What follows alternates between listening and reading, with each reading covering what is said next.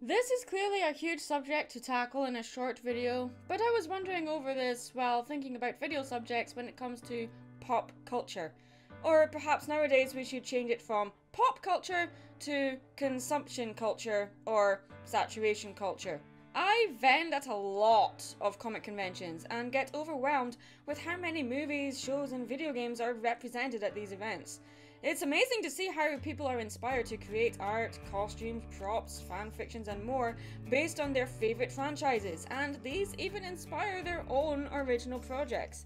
But as more and more comic conventions pop up to celebrate this culture, I worry that since we are already living in an oversaturated industry, is pop culture actually ruining entertainment? In the last 5 years or so, our collective consumption of pop culture can be summed up in one word: binge.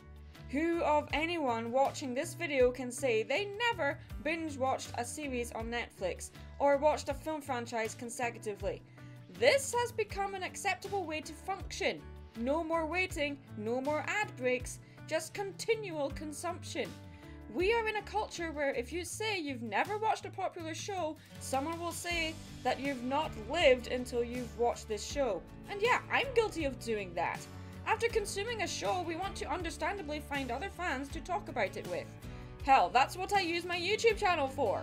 But this endless consumption cannot be healthy. Or, to put it another way, in order to avoid spoilers, we feel the need to stay up to date. We can't wait too long or a meme will spoil a film for you. Yeah, that happened for Avengers Infinity War and Endgame for me, thank you very much. Some so-called fans take things way too far when they, for example, threaten to storm Sony because Spider-Man is no longer part of the MCU.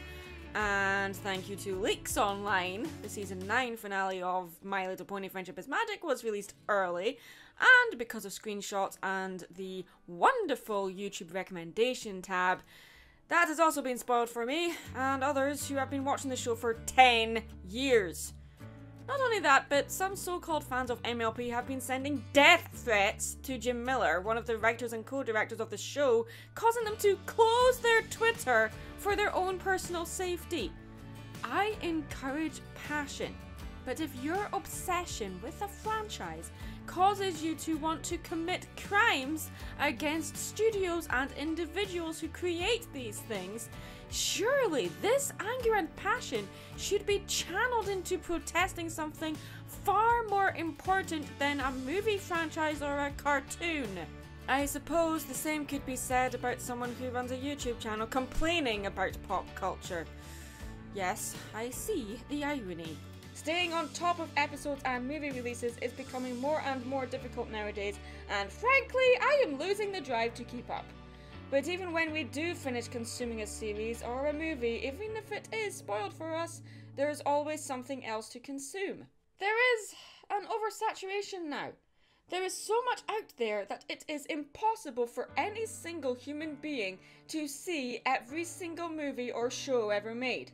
We have been binging for far too long, and there is so much out there to consume, we will never reach the end of it. But what about an oversaturation of just one genre in particular? Is that also a bad thing? I, for one, am getting sick and tired of this superhero genre, and for someone who grew up on X-Men, Batman, Superman, and more, that is just so damn sad. But let's be real here, no one is forcing us to consume all of this content. That's not to say that it's not constantly in our faces, often leading to sensory overload and eventual exhaustion from just too much of a good thing. Like most things in life, we have a vast menu from which to choose, but that doesn't necessarily mean the quality is that great. We just know there is quantity. Ever been to a restaurant where they have over 100 items to choose from? No, because a good restaurateur knows that quality is more important than quantity and knows to cater to the customers.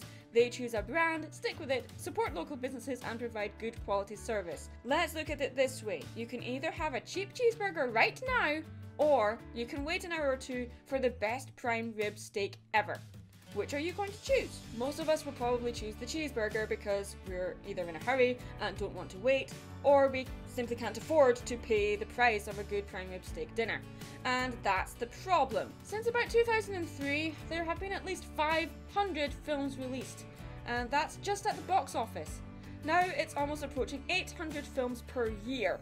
My slogan on my channel is stay creative. I will never tell anyone to stop creating because there's too much, but with this ever-ending need to escape reality and dive into the immersion of a movie or TV series for a couple of hours, we are losing our grip on reality and why the human race has this gift of creating in the first place. As a consumer, I usually like to rewatch movies and shows I enjoyed as a kid, and of course nostalgia is a big money maker, and even those shows and movies are being remade into soulless, gritty, realistic remakes. So what's the big deal here? Why am I getting so angry about this? Maybe we can consume some of these things vicariously, knowing the finer details of something just because so many people are talking about it. I suppose there is something positive about this fated idea though. You will forever have something else that you are looking forward to watching. Okay, the anticipation isn't exactly the same because it's instantaneous, but admittedly, this is pretty damn cool. With so much saturation of culture, we're likely to enjoy more mediocrity than quality, but just because there is so much out there doesn't mean we need to consume it all. So, if like me, you feel the pressure to keep up with the latest episode of Game of Thrones or CSI, or I don't know what else the kids are watching these days, don't worry about it. Eat what you want and just leave the rest. It will always be there, and it's your choice whether you consume it or not. The solution? All things in moderation. Look for quality, not quantity. I'm Munchkin. Stay creative.